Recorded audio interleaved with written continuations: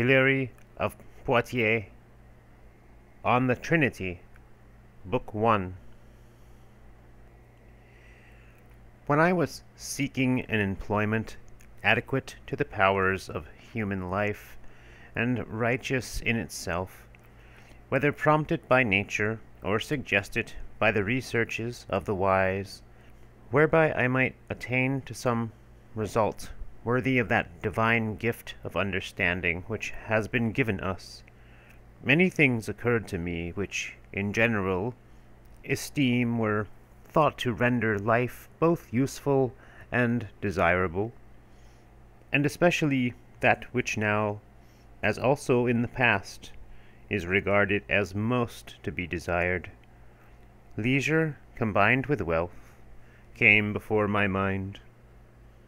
The one without the other seemed rather a source of evil than an opportunity for good, for leisure in poverty is felt to be almost an exile from life itself, while wealth possessed amid anxiety is in itself an affliction, rendered the worse by the deeper humiliation which he must suffer who loses after possessing the things that most are wished and sought.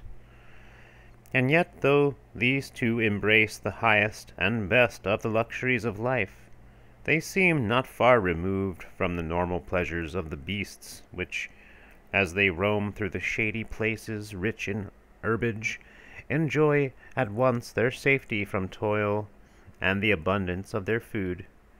For if this be regarded as the best and most perfect conduct of the life of man, it results that one object is common, though the range of feelings differ, to us and the whole unreasoning animal world, since all of them, in that bounteous provision and absolute leisure which nature bestows, have full scope for enjoyment without anxiety for possession.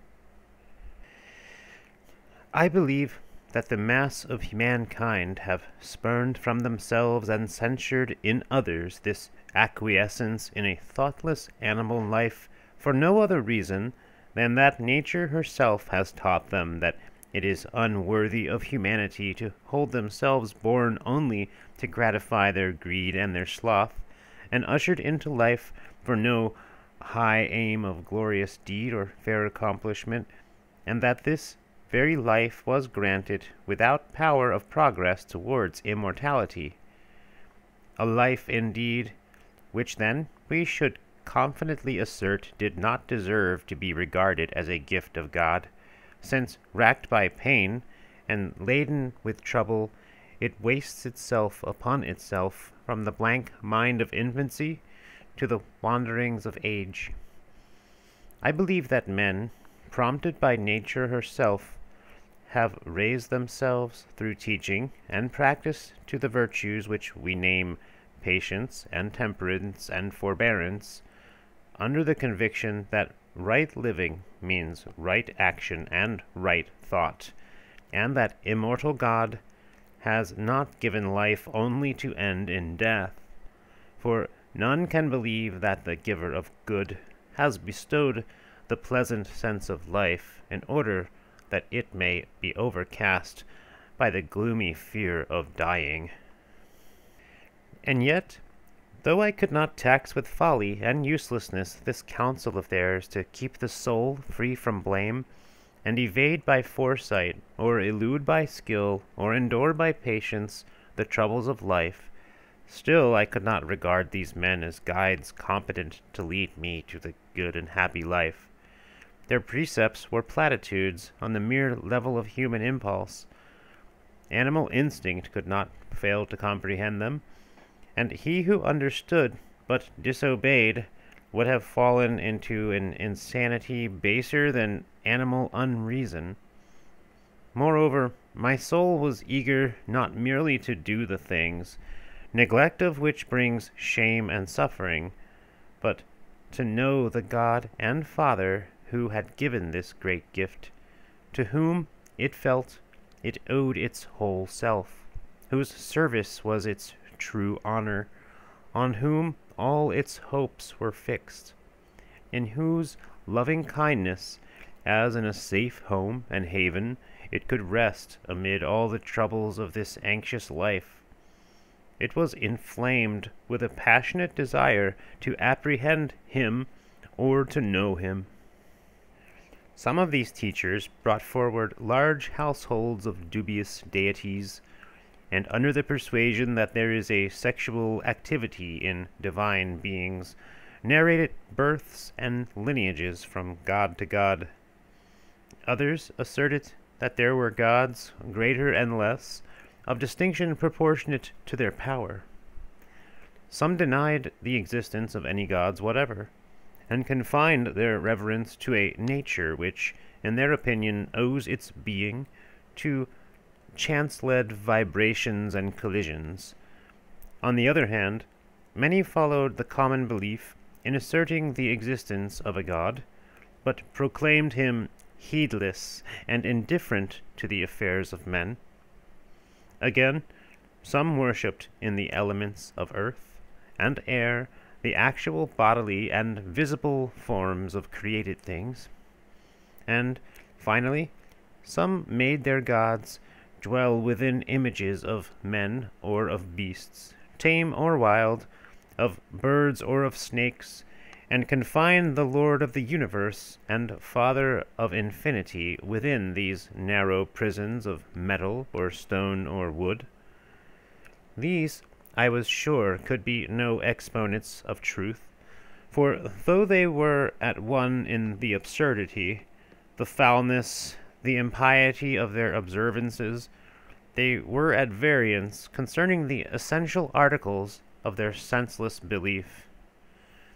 My soul was distracted amid all these claims, yet still it pressed along that profitable road which leads inevitably to the true knowledge of God.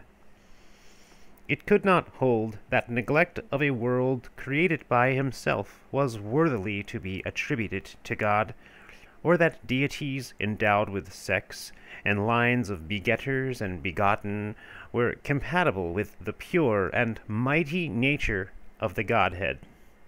Nay, rather, it was sure that which is divine and eternal must be one, without distinction of sex, for that which is self-existent cannot have left outside itself anything superior to itself. Hence, omnipotence and eternity are the possession of one only. For omnipotence is incapable of degrees of strength or weakness, and eternity of priority or succession. In God we must worship absolute eternity and absolute power. While my mind was dwelling on these things, and on many like thoughts, I chanced upon the books which, according to the tradition of the Hebrew faith, were written by Moses and the prophets, and found in these words spoken by God the Creator, testifying of himself, I am that I am, and again, he that is has sent me unto you. I confess that I was amazed to find in them an indication concerning God so exact that it expressed in the terms best adapted to human understanding an unattainable insight into the mystery of the divine nature. For no property of God which the mind can grasp is more characteristic of him than existence, since existence in the absolute sense cannot be predicated of that which shall come to an end, or of that which has had a beginning. And he who now joins continuity of being with the possession of perfect felicity could not in the past, nor can in the future, be non-existent. For whatsoever is divine can never be originated nor destroyed. Wherefore, since God's eternity is inseparable from himself, it was worthy of him to reveal this one thing, that he is, as the assurance of his absolute eternity. For such an indication of God's infinity, the words, I am that I am, were clearly adequate, but, in addition, we need it to apprehend the operation of his majesty and power. For while absolute existence is peculiar to him who, abiding eternally, had no beginning in a past, however remote, we hear again an utterance worthy of himself issuing from the eternal and holy God, who says, "Who holds the heaven in his palm, and the earth in his hand." And again, "The heaven is my throne, and the earth is the footstool of my feet. What house will you build me, or what shall be the place of my rest?" The whole heaven is held in the palm of God, the whole earth grasped in his hand. Now the word of God, profitable as it is to the cursory thought of a pious mind, reveals a deeper meaning to the patient student than to the momentary hearer. For this heaven, which is held in the palm of God, is also his throne, and the earth, which is grasped in his hand, is also the footstool beneath his feet. This was not written that from throne and footstool, metaphors drawn from the posture of one sitting, we should conclude that he has extension in space, as of a body, for that which is his throne and footstool is also held in hand and palm by that infinite omnipotence. It was written that in all born and created things God might be known within them and without, overshadowing and indwelling, surrounding all and interfused through all, since palm and hand which hold reveal the might of his external control, while throne and footstool, by their support of a sitter, display the subservience of outward things to one within who himself outside them encloses all in his grasp, yet dwells within the external world which is his own. In this wise does God, from within and from without, control and correspond to the universe. Being infinite, he is present in all things. In him who is infinite, all are included. In devout thoughts, such as these, my soul engrossed in the pursuit of truth took its delight. For it seemed that the greatness of God so far surpassed the mental powers of his handiwork, that however far the limited mind of man might strain in the hazardous effort to define him, the gap was not lessened between the finite nature which struggled and the boundless infinity that lie beyond its ken. I had come by reverent reflection on my part to understand this, but I found it confirmed by the words of the prophet, "Whither shall I go from your spirit? Or whither shall I flee from your face? If I ascend up into heaven, you are there. If I go down into hell, you are there also. If I have taken my wings before dawn and made my dwelling in the uttermost parts of the sea, you are there. For there your hand shall guide me, and your right hand shall hold me." There is no space where God is not. Space does not exist apart from him. He is in heaven, in hell, beyond the seas, dwelling in all things, and enveloping all. Thus he embraces and is embraced by the universe, confined to no part of it, but pervading all. Therefore, although my soul drew joy from the apprehension of this august and unfathomable mind, because it could worship as its own Father and Creator so limitless an infinity, yet with a still more eager desire it sought to know the true aspect of its infinite and eternal Lord, that it might be able to believe that the immeasurable deity was apparelled in splendor befitting the beauty of his wisdom. Then, while the devout soul was baffled and astray through its own feebleness, it caught from the prophet's voice this scale of comparison for God, admirably expressed. By the greatness of his works and the beauty of the things that he has made, the Creator of worlds is rightly discerned. The Creator of great things is supreme in greatness, of beautiful things in beauty. Since the work transcends our thoughts, all thought must be transcended by the Maker. Thus heaven and air and earth and seas are fair, fair also the whole universe, as the Greeks agree, who from its beautiful ordering call it cosmos, that is, order. But if our thought can estimate this beauty of the universe by a natural instinct, an instinct such as we see in certain birds and beasts whose voice, though it fall below the level of our understanding, yet has a sense clear to them, though they cannot utter it, in which, since all speech is the expression of some thought, there lies a meaning patent to themselves. Must not the Lord of this universal beauty be recognized as himself most beautiful amid all the beauty that surrounds him? For though the splendor of his eternal glory overtax our mind's best powers, it cannot fail to see that he is beautiful. We must in truth confess that God is most beautiful, and that with a beauty which, though it transcend our comprehension, forces itself upon our perception.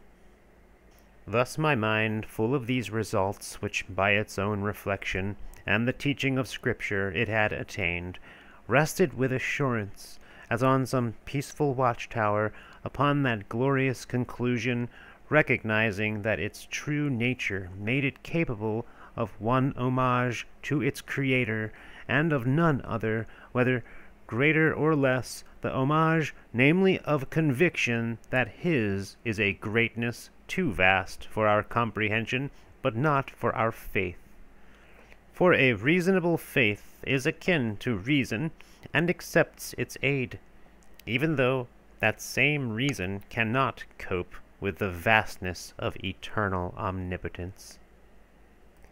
Beneath all these thoughts lay an instinctive hope, which strengthened my assertion of the faith in some perfect blessedness hereafter to be earned by devout thoughts concerning God and upright life, the reward, as it were, that awaits the triumphant warrior.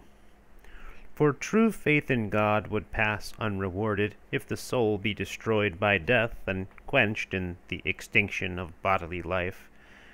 Even unaided reason pleaded that it was unworthy of God to usher man into an existence which has some share of his thought and wisdom, only to await the sentence of life withdrawn and of eternal death. To create him out of nothing, to take his place in the world, only that when he has taken it, he may perish. For, on the only rational theory of creation, its purpose was that things non-existent should come into being, not that things existing should cease to be. Yet my soul was weighed down with fear, both for itself and for the body. It retained a firm conviction and a devout loyalty to the true faith concerning God, but had come to harbor a deep anxiety concerning itself and the bodily dwelling which must, it thought, share its destruction. While in this state, in addition to its knowledge of the teaching of the law and the prophets, it learned the truths taught by the apostle in the gospel. In the beginning was the Word, and the Word was with God, and the Word was God. The same was in the beginning with God. All things were made through him, and without him was not anything made. That which was made in him is life, and the life was the light of men. And the light shines in darkness, and the darkness apprehended it not. There was a man sent from God, whose name was John. He came for witness, that he might bear witness of the light, that was the true light, which lightens every man that comes into this world. He was in the world, and the world was made through him, and the world knew him not. He came into his own things, and they that were his own received him not. But to as many as received him, he gave power to become sons of God, even to them that believe in his name, which were born not of blood, nor of the will of man, nor of the will of the flesh, but of God. And the Word became flesh, and dwelt among us, and we beheld his glory, glory as of the only begotten from the Father, full of grace and truth. Here the soul makes an advance beyond the attainment of its natural capacities, is taught more than it had dreamed concerning God, for it learns that its Creator is God of God. It hears that the Word is God, and was with God in the beginning. It comes to understand that the light of the world was abiding in the world, and that the world knew him not, and that he came to his own possession, and that they that were his own received him not, but that they who do receive him by virtue of their faith advance to be sons of God, being born not of the embrace of the flesh, nor of the conception of the blood, nor of bodily desire, but of God. Finally, it learns that the Word became flesh and dwelt among us, and that his glory was seen, which, as of the only begotten from the Father, is perfect through grace and truth. Herein my soul, trembling and distressed, found a hope wider than it had imagined. First came its introduction to the knowledge of God the Father. Then it learned that the eternity and infinity and beauty, which by the light of natural reason it had attributed to its Creator, belonged also to God the only begotten. It did not disperse its faith among a plurality of deities, for it heard that he is God of God. Nor did it fall into the error of attributing a difference of nature to this God of God, for it learned that he is full of grace and truth. Nor yet did my soul perceive anything contrary to reason in God of God, since he was revealed as having been in the beginning God with God. It saw that there are very few who attain to the knowledge of this saving faith, though its reward be great, for even his own received him not, though they who received him are promoted to be sons of God by a birth not of the flesh, but of faith. It learned also that this sonship to God is not a compulsion, but a possibility. For while the divine gift is offered to all, it is no heredity inevitably imprinted, but a prize awarded to willing choice. And lest this very truth that whosoever will may become a son of God should stagger the weakness of our faith, for most we desire, but least expect, that which from its very greatness we find it hard to hope for, God the Word became flesh, that through his incarnation our flesh might attain to union with God the Word. And lest we should think that this incarnate Word was some other than God the Word, or that his flesh was of a body different from ours, he dwelt among us, that by his dwelling he might be known as the indwelling God, and by his dwelling among us, known as God incarnate in no other flesh than our own. And moreover, though he had condescended to take our flesh, not destitute of his own attributes, for he, the only begotten of the Father, full of grace and truth, is fully possessed of his own attributes and truly endowed with ours. This lesson in the divine mysteries was gladly welcomed by my soul, now drawing near through the flesh to God, called to new birth through faith, entrusted with liberty and power to win the heavenly regeneration, conscious of the love of its Father and Creator, sure that he would not annihilate a creature whom he had summoned out of nothing into life. And it could estimate how high are these truths above the mental vision of man, for the reason which deals with the common objects of thought can conceive of nothing as existent beyond which perceives within itself, or can create out of itself. My soul measured the mighty workings of God, wrought on the scale of his eternal omnipotence, not by its own powers of perception, but by a boundless faith, and therefore refused to disbelieve, because it could not understand that God was in the beginning with God, and that the Word became flesh and dwelt among us, but bore in mind the truth that with the will to believe would come the power to understand. And lest the soul should stray and linger in some delusion of heathen philosophy, it receives this further lesson of perfect loyalty to the holy faith, taught by the Apostle in words inspired.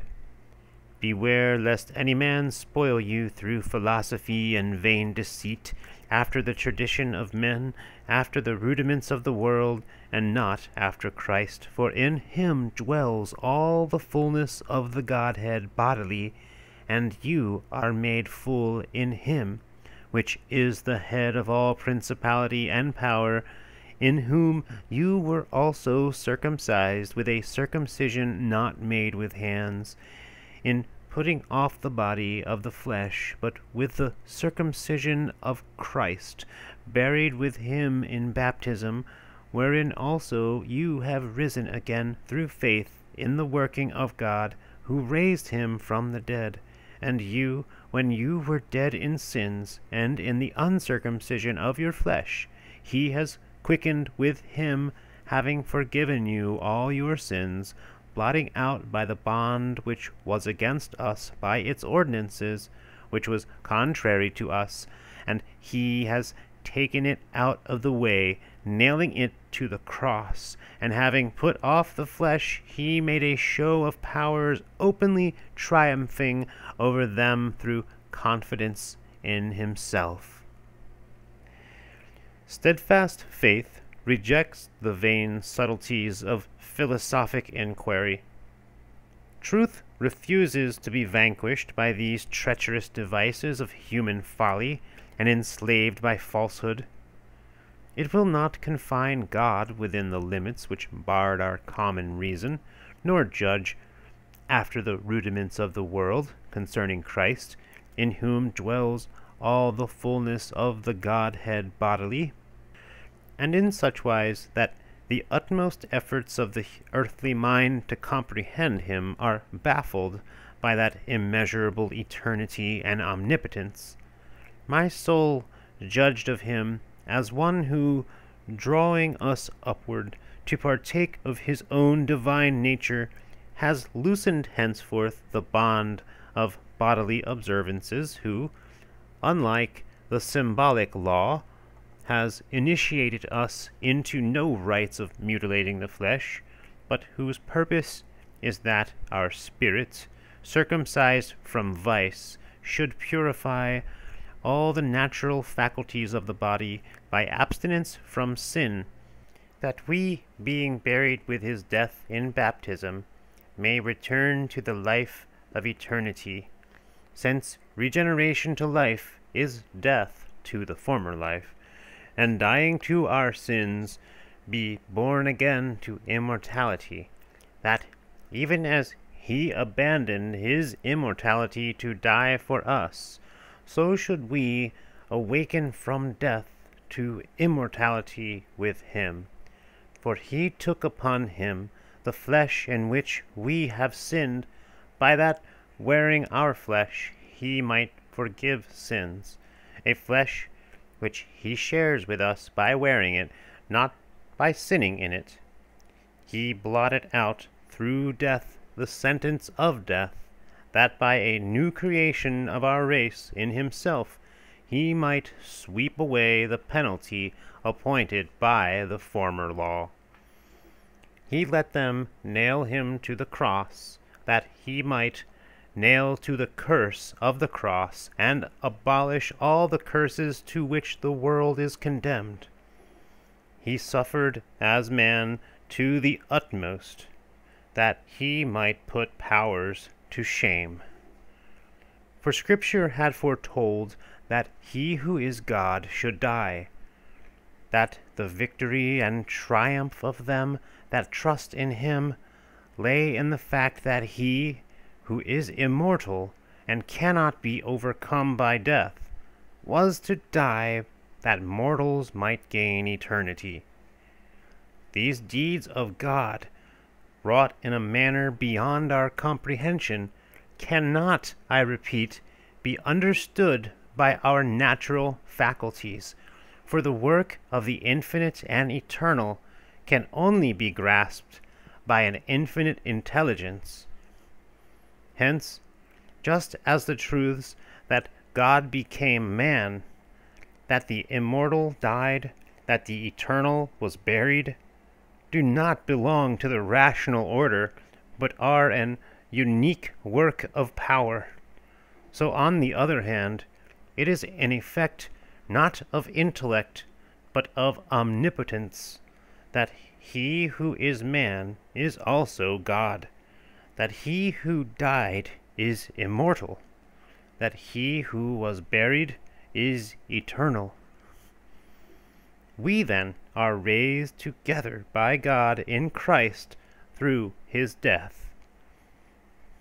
But since in Christ there is the fullness of the Godhead, we have herein a revelation of God the Father joining to raise us in him who died, and we must confess that Christ Jesus is none other than God in all the fullness of the deity.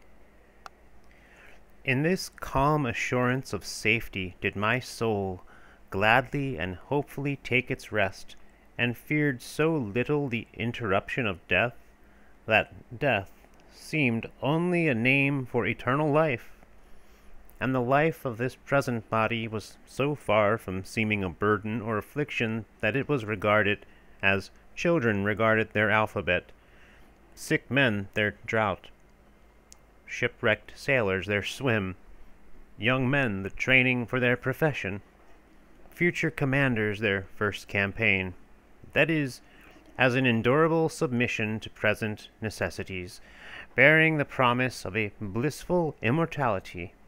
And further, I began to proclaim those truths in which my soul had a personal faith, as a duty of the episcopate, which had been laid upon me, employing my office to promote the salvation of all men. While I was thus engaged, there came to light certain fallacies of rash and wicked men, hopeless for themselves and merciless towards others, who made their own feeble nature the measure of the might of God's nature. They claimed not that they had ascended to an infinite knowledge of infinite things, but that they had reduced all knowledge, undefined before, within the scope of ordinary reason, and fixed the limits of the faith. Whereas the true work of religion is a service of obedience, and these men, heedless of their own weakness, reckless of divine realities, who undertook to improve upon the teaching of God. Not to touch upon the vain inquiries of other heretics, concerning whom, however, when the course of my argument gives occasion, I will not be silent, there are those who tamper with the faith of the gospel by denying, under the cloak of loyalty to the one God, the birth of God, the only begotten. They assert that there was an extension of God into man, not a descent, that he, who for the season that he took our flesh was Son of Man, had not been previously, nor was then Son of God, that there was no divine birth in his case, but an identity of begetter and begotten, and to maintain what they consider a perfect loyalty to the unity of God, that there was an unbroken continuity in the incarnation, the Father extending himself into the Virgin, and himself being born as his own Son.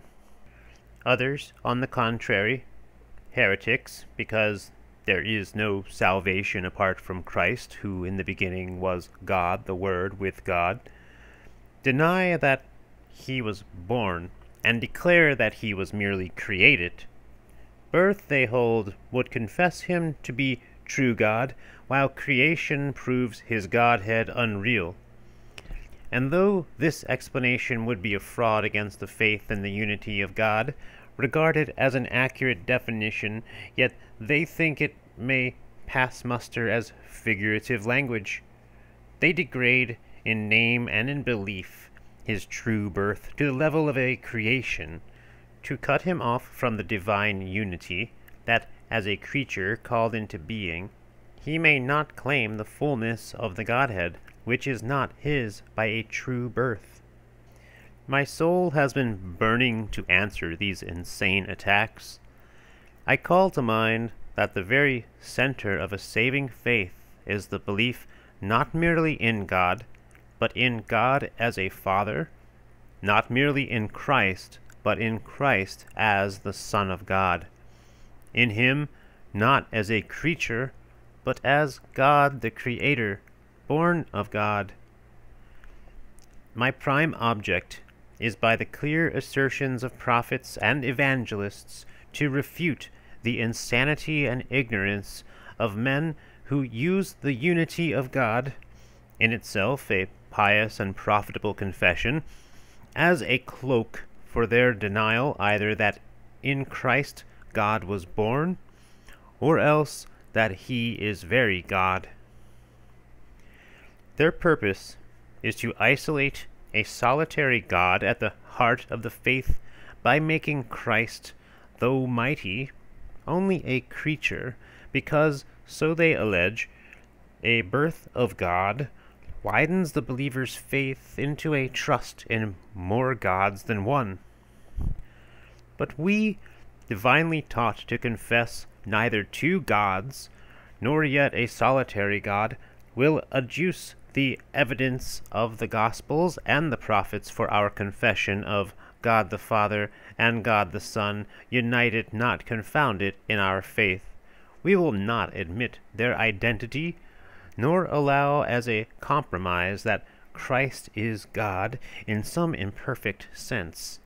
For God, born of God, cannot be the same as his Father, since he is his Son, nor yet can he be different in nature. And you, whose warmth of faith and passion for a truth unknown to the world and its philosophers shall prompt to read me, must remember to eschew the feeble and baseless conjectures of earthly minds, and, in devout willingness to learn, must break down the barriers of prejudice and half-knowledge. The new faculties of the regenerate intellect are needed. Each must have his understanding enlightened by the heavenly gift imparted to the soul. First, he must take his stand upon the sure ground, substantia, hypostasis, of God. as holy Jeremiah says, that since he is to hear about that nature, substantia, that he may expand his thoughts till they are worthy of the theme, not fixing some arbitrary standard for himself, but judging as of infinity. And again, though he be aware that he is partaker of the divine nature, as the holy apostle Peter says in his second epistle, yet he must not measure the divine nature by the limitations of his own, but gauge God's assertions concerning himself by the scale of his own glorious self-revelation. For he is the best student who does not read his thoughts into the book, but lets it reveal its own, who draws from it its sense, and does not import his own into it, nor force upon its words a meaning which he had determined was the right one before he opened its pages. Since then we are to discourse of the things of God, let us assume that God has full knowledge of himself, and bow with humble reverence to his words. For he whom we can only know through his own utterances is the fitting witness concerning himself. If in our discussion of the nature and birth of God we adduce certain analogies, let no one suppose that such comparisons are perfect and complete. There can be no comparison between God and earthly things, yet the weakness of our understanding forces us to seek for illustrations from a lower sphere to explain our meaning about loftier themes. The course of daily life shows how our experience in ordinary matters enables us to form conclusions on unfamiliar subjects. We must, therefore, regard any comparison as helpful to man rather than as descriptive of God, since it suggests, rather than exhausts, the sense we seek. Nor let such a comparison be thought too bold when it sets side by side carnal and spiritual natures, things invisible and things palpable, since it avows itself a necessary aid to the weakness of the human mind, and depreciates the condemnation due to an imperfect analogy. On this principle I proceed with my task, intending to use the terms supplied by God, yet coloring my argument with illustrations drawn from human life. And first, I have so laid out the plan of the whole work, so as to consult the advantage of the reader by the logical order in which its books are arranged. It has been my resolve to publish no half-finished and ill-considered treatise, lest its disorderly array should resemble the confused clamour of a mob of peasants.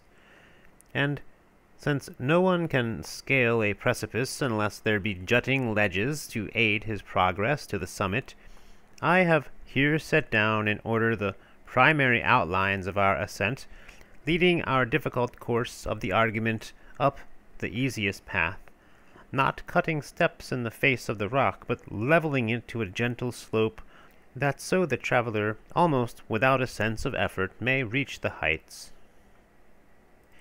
Thus, after the present first book, the second expounds the mystery of the divine birth, that those who shall be baptized in the name of the Father, and of the Son, and of the Holy Ghost, may know the true names, and not be perplexed about their sense, but accurately informed as to the fact and meaning, and so receive full assurance that in the words which are used they have the true names, and that those names involve the truth.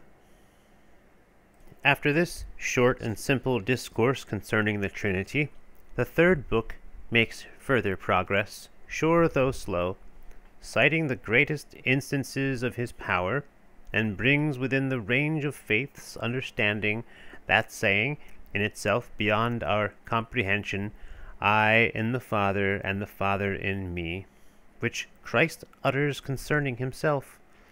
Thus, truth beyond the dull wit of man is the prize of faith equipped with the reason and knowledge. For neither may we doubt God's word concerning himself, nor can we suppose that the devout reason is incapable of apprehending his might. The fourth book starts with the doctrines of the heretics, and disowns complicity in the fallacies whereby they are traducing the faith of the Church. It publishes that infidel creed which a number of them have lately promulgated, and exposes the dishonesty and therefore the wickedness of their arguments from the law for what they call the unity of God. It sets out the whole evidence of law and prophets to demonstrate the impiety of asserting the unity of God to the exclusion of the Godhead of Christ, and the treason of alleging that if Christ be God, the only begotten, then God is not one. The fifth book follows in reply the sequence of heretical assertion. They had falsely declared that they followed the law in the sense which they assigned to the unity of God, and that they had proved from it that the true God is of one person, and this in order to rob the Lord Christ of his birth by their conclusion concerning the one true God, for birth is the evidence of origin. In answer, I assert step by step what they deny, for from the law and the prophets I demonstrate that there are not two gods, nor one isolated true God, neither perverting the faith in the divine unity, nor denying the birth of Christ. And since they say that the Lord Jesus Christ, created rather than born, bears the divine name by gift and not by right, I have proved his true divinity from the prophets in such a way that he being acknowledged very God, the assurance of his inherent Godhead shall hold us fast to the certainty that God is one. The sixth book reveals the full deceitfulness of this heretical teaching. To win credit for their assertions, they denounce the impious doctrine of heretics, of Valentinus, to wit, and Sabellius, and Manichaeus, and Heracus, and appropriate the godly language of the Church as a cover for their blasphemy. They reprove and alter the language of these heretics, correcting it in a vague resemblance to orthodoxy in order to suppress the holy faith, while apparently denouncing heresy. But we state clearly what is the language of what the doctrine of each of these men, and acquit the Church of any complicity or fellowship with condemned heretics. Their words which deserve condemnation we condemn, and those which claim our humble acceptance we accept. Thus, that divine sonship of Jesus Christ, which is the object of their most strenuous denial, we prove by the witness of the Father, by Christ's own assertion, by the preaching of apostles, by the faith of believers, by the cries of devils, by the contradiction of Jews, in itself a confession, by the recognition of the heathen who had not known God, and all this to rescue from dispute a truth of which Christ had left us no excuse for ignorance. Next, the seventh book, starting from the basis of a true faith now attained, delivers its verdict in the great debate. First, armed with its sound and incontrovertible proof of the impregnable faith, it takes part in the raging conflict between Sabellius and Hebion, and these opponents of the true Godhead. It joins issue with Sabellius on his denial of the pre-existence of Christ, and with his assailants on their assertion that he is a creature. Sabellius overlooked the eternity of the Son, but believed that true God worked in a human body. Our present adversaries deny that he was born, assert that he was created, and fail to see in his deeds the works of very God. But both sides dispute, we believe. Sabellius denies that it was the Son who was working, and he is wrong, but he proves his case triumphantly when he alleges that the work done was that of true God. The Church shares his victory over those who deny that in Christ was very God. But when Sabellius denies that Christ existed before the worlds, his adversaries prove to conviction that Christ's activity is from everlasting, and we are on their side in this confutation of Sabellius, who recognizes true God, but not God the Son in this activity.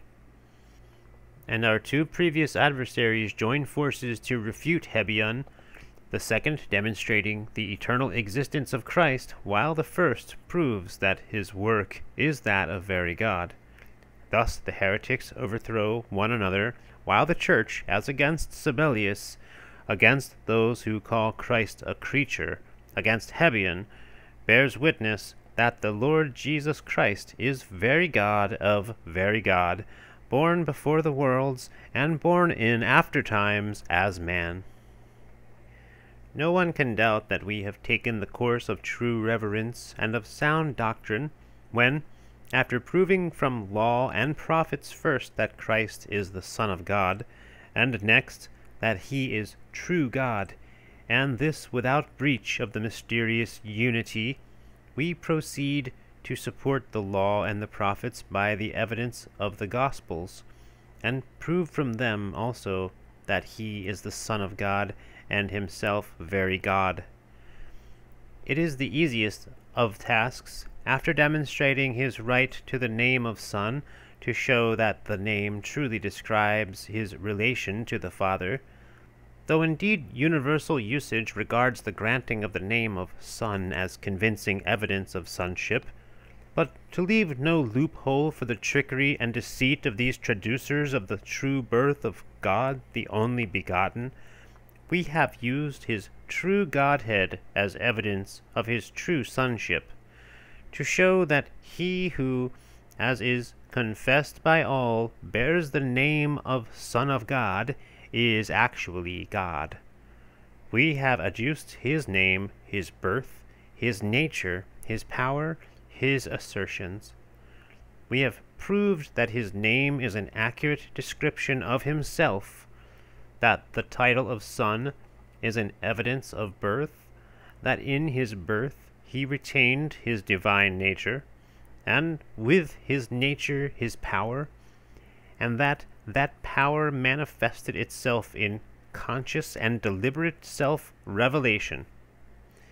I have set down the gospel proofs of each several point, showing how his self-revelation displays his power, how his power reveals his nature, how his nature is his by birthright, and from his birth comes his title to the name of Son.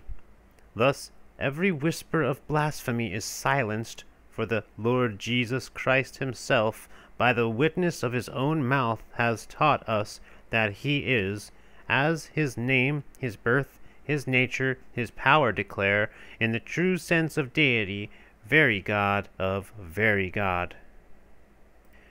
While its two predecessors have been devoted to the confirmation of the faith in Christ as Son of God and true God, the eighth book is taken up with the proof of the unity of God, showing that this unity is consistent with the birth of the Son, and that the birth involves no duality in the Godhead.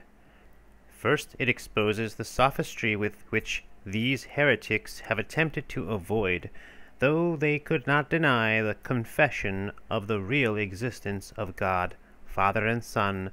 It demolishes their helpless and absurd plea that in such passages as, "And the multitude of them that believed were one soul and heart," and again, "He that plants and he that waters are one," and "Neither for these only do I pray, but for them also that shall believe in me through their word, that they may all be one, even as you, Father, are in me, and I in you, that they also may be in us." A unity of will and mind, not of divinity, is expressed. From a consideration of the true sense of these texts, we show that they involve the reality of the divine birth, and then, displaying the whole series of our Lord's self-revelations, we exhibit in the language of apostles, and in the very words of the Holy Spirit, the whole and perfect mystery of the glory of God as Father and as only begotten Son. Because there is a Father, we know that there is a Son, and in that Son the Father is manifested to us, and hence our certainty that he is born, the only begotten, and that he is very God. In matters essential to salvation, it is not enough to advance the proofs which faith supplies and finds sufficient. Arguments which we have not tested may delude us into a misapprehension of the meaning of our own words, unless we have taken the offensive by exposing the hollowness of the enemy's proofs, and so establish our own faith upon the demonstrated absurdity of his. The 9th book, therefore, is employed in refuting the arguments by which the heretics attempt to invalidate the birth of God the only begotten, heretics who ignore the mystery of the revelation hidden from the beginning of the world, and forget that the gospel faith proclaims the union of God and man. For their denial that our Lord Jesus Christ is God, like God and equal with God as Son, with Father, born of God, and by right of his birth subsisting as very Spirit, they are accustomed to appeal to such words of our Lord as, "Why do you call me good? No one is good, save one, even God." They argue that by his reproof of the man who called him good, and by his assertion of the goodness of God only, he excludes himself from the goodness of that God who alone is good, and from that true divinity which belongs only to one. With this text their blasphemous reasoning connects another, and this is life eternal, that they should know you, the only true God, and him whom you sent, Jesus Christ.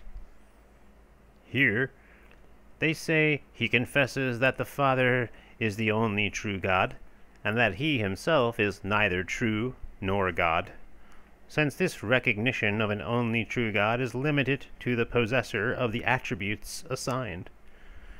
And they profess to be quite clear about his meaning in this passage, since he also says the Son can do nothing of himself but what he has seen the Father doing.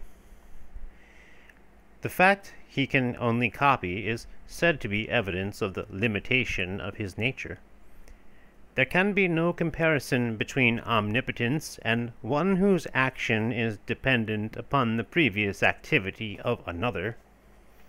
Reason itself draws an absolute line between power and the want of power. That line is so clear that he himself has avowed concerning God the Father, "The Father is greater than I." So frank a confession silences all demur. It is blasphemy and madness to assign the dignity and nature of God to one who disclaims them.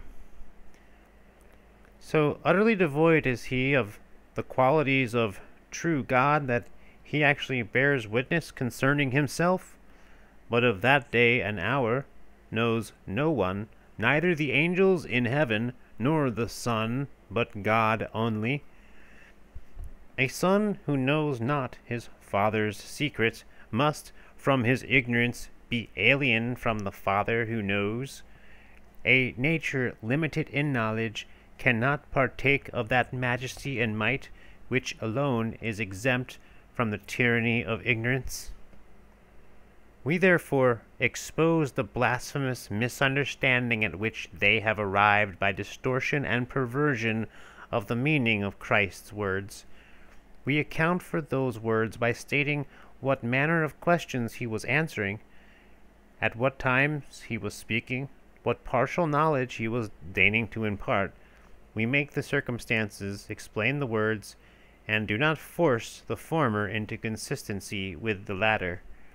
Thus, each case of variance, that for instance between the Father is greater than I and the Father are one, or between none is good save one, even God, and he that has seen me has seen the Father also, or a difference so wide as that between Father, all things that are mine are yours, and yours are mine, and that they may know you, the only true God. Or between I in the Father, and the Father in me. And, but of the day and the hour knows no one, neither the angels in heaven, nor the Son, but the Father only, is explained by a discrimination between gradual revelation and full expression of his nature and power. Both are utterances of the same speaker, and an exposition of the real force of each group will show that Christ's true Godhead is no whit impaired, because to form the mystery of the gospel faith, the birth and name of Christ were revealed gradually, and under conditions which he chose of occasion and time. The purpose of the 10th book is one in harmony with the faith. For since in the folly which passes with them for wisdom, the heretics have twisted some of the circumstances and utterances of the Passion into an insolent contradiction of the divine nature and power of the Lord Jesus Christ, I am compelled to prove that this is a blasphemous misinterpretation, and that these things were put on record by the Lord himself as evidences of his true and absolute majesty. In their parody of the faith, they deceive themselves with words such as, "My soul is sorrowful even unto death." He, they think, must be far removed from the blissful and passionless life of God, over whose soul brooded this crushing fear of an impending woe, who under the pressure of suffering even humbled himself to pray, "Father, if it be possible, let this cup pass away from me," and assuredly bore the appearance of fearing to endure the trials from which he prayed for release, whose whole nature was so overwhelmed by agony that in those moments on the cross he cried, my God, why have you forsaken me?"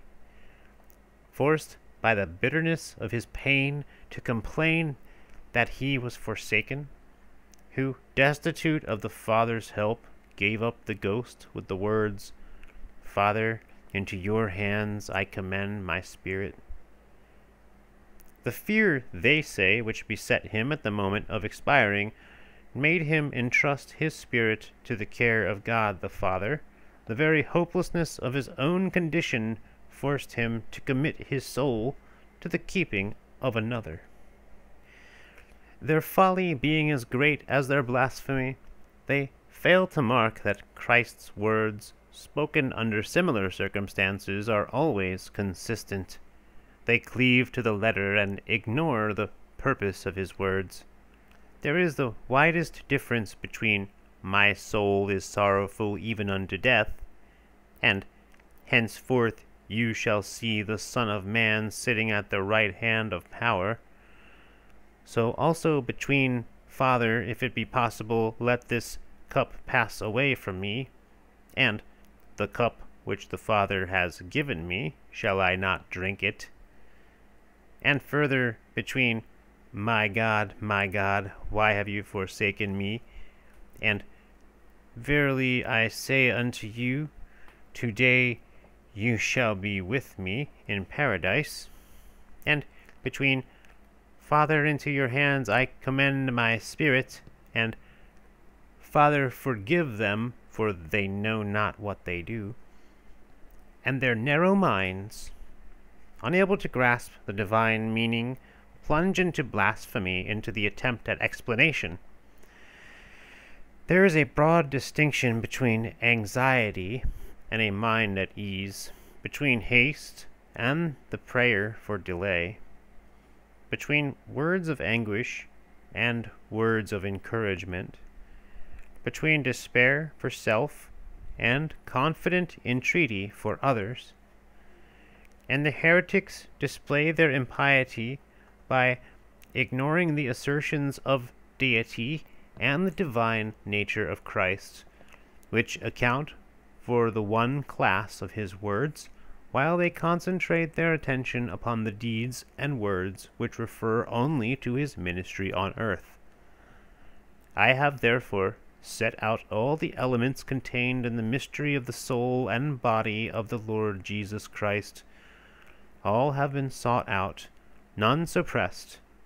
Next, casting the calm light of reason upon the question, I have referred each of his sayings to the class to which its meaning attaches it, and so have shown that he had also a confidence which never wavered, a will which never faltered, an assurance which never murmured, that when he commended his own soul to the Father, in this was involved a prayer for the pardon of others. Thus a complete presentment of the teaching of the gospel interprets and confirms all, and not some only, of the words of Christ.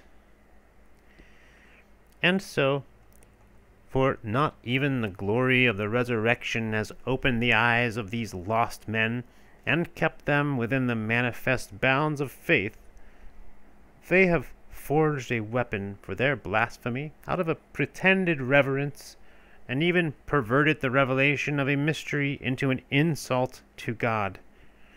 From the words, I ascend unto my Father and your Father, to my God and your God, they argue that since that Father is ours as much as his, and that God also ours and his own confession that he shares with us in that relation to the Father and to God excludes him from true divinity, and subordinates him to God, the Creator, whose creature and inferior he is, as we are, although he has received the adoption of a son. Nay more, we must not suppose that he possesses any of the characters of the divine nature, since the Apostle says, but when he says, all things are put in subjection, this is except him who did subject all things unto him. For when all things shall have been subjected unto him, then shall also he himself be subjected to him that did subject all things unto him, that God may be all in all. For, so they say, subjection is evidence of want of power in the subject, and its possession by the sovereign. The 11th book is employed in a reverent discussion of this argument. It proves from these very words of the Apostle not only that subjection is no evidence of want of power in Christ, but that it actually is a sign of his true divinity as God the Son. That the fact that his Father and God is also our Father and God is an infinite advantage to us, and no degradation to him, since he who has been born as man and suffered all the afflictions of our flesh has gone up on high to our God and Father to receive his glory as man, our representative. In this treatise, we have followed the course which we know is pursued in every branch of education. First come easy lessons and a familiarity, slowly attained by practice, with the groundwork of the subject. Then the student may make proof in the business of life of the training which he was received. Thus the soldier, when he is perfect in his exercises, can go out to battle. The advocate ventures into the conflicts of the courts when he is versed in the pleadings of the school of rhetoric. The sailor, who has learned to navigate his ship in the landlocked harbor of his home, may be trusted amid the storms of open seas, and distant climes. Such has been our proceeding in this most serious and difficult science in which the whole faith is taught. First came simple instruction for the untaught believer in the birth, the name, the divinity, the true divinity of Christ. Since then, we have quietly and steadily advanced till our readers can demolish every plea of the heretics. And now, at last, we have pitted them against the adversary in the present great and glorious conflict. The mind of men is powerless, with the ordinary resources of unaided reason, to grasp the idea of an eternal birth. But they attain, by study of things divine, to the apprehension of mysteries which lie beyond the range of common thought.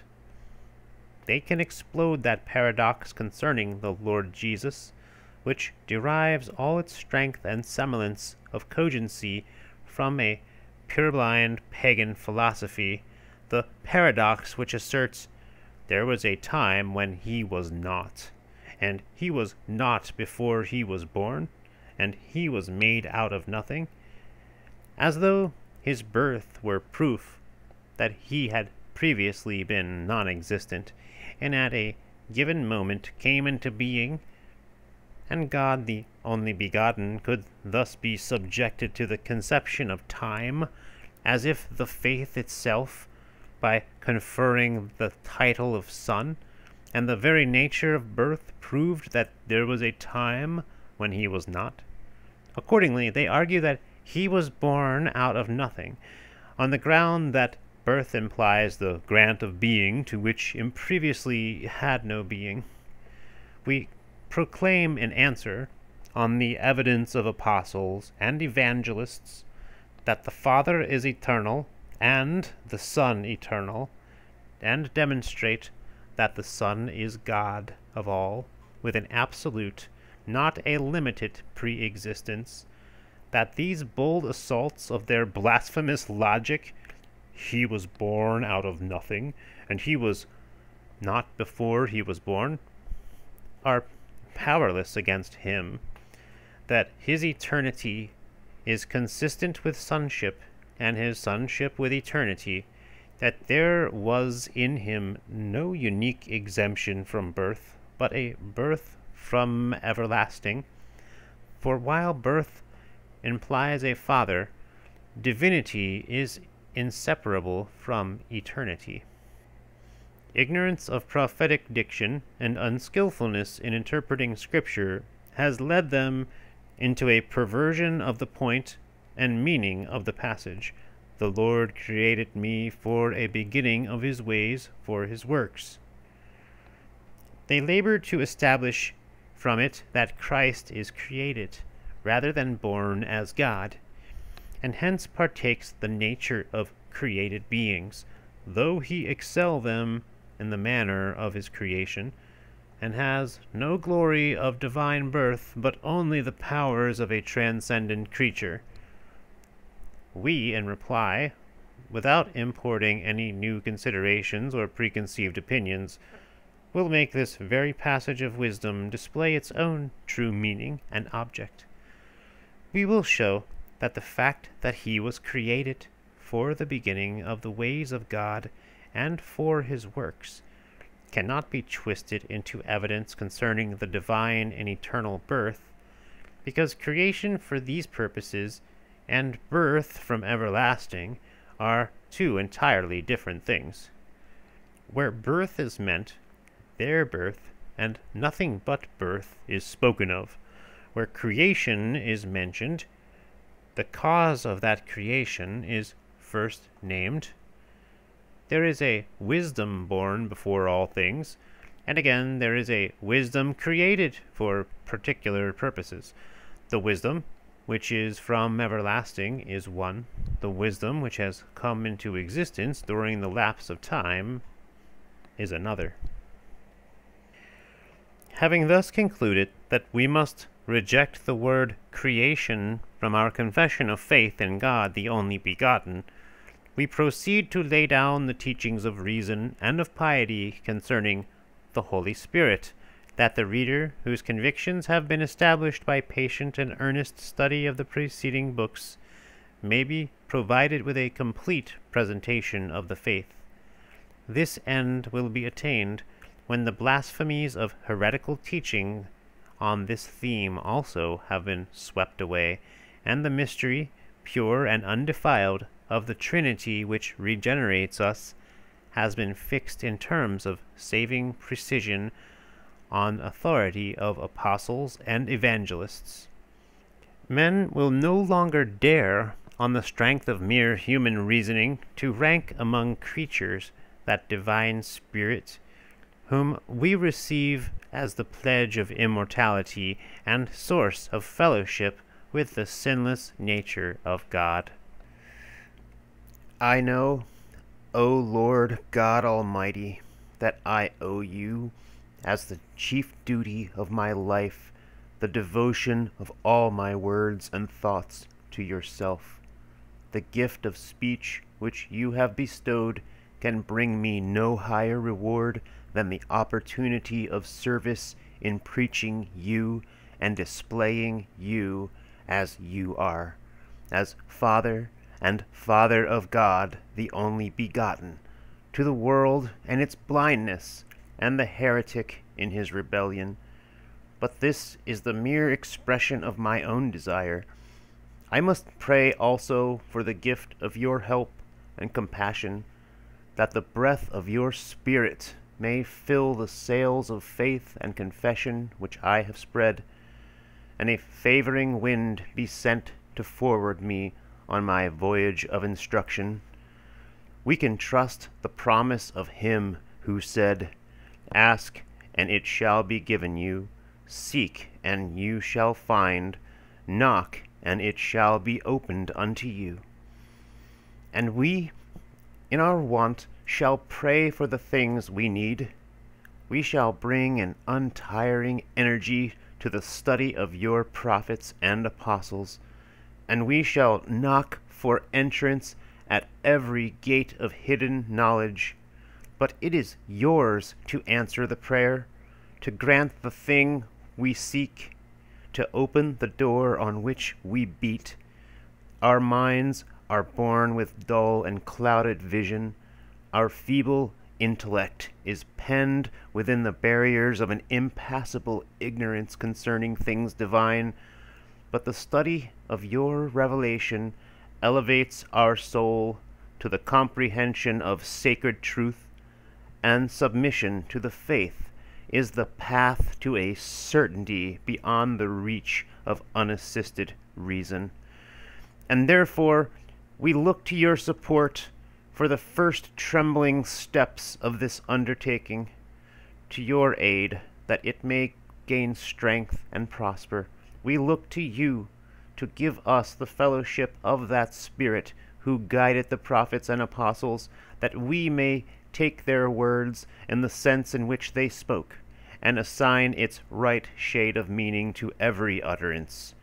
For we shall speak of things which they preached in a mystery, of you, O God eternal, Father of the eternal and only begotten God, who alone art without birth, and of the one Lord Jesus Christ, born of you from everlasting. We may not sever him from you, or make him one of a plurality of gods, on any plea of difference of nature. We may not say that he is not begotten of you, because you are one. We must not fail to confess him as true God, seeing that he is born of you, true God, his Father. Grant us, therefore, precision of language, soundness of argument, grace of style, loyalty to truth.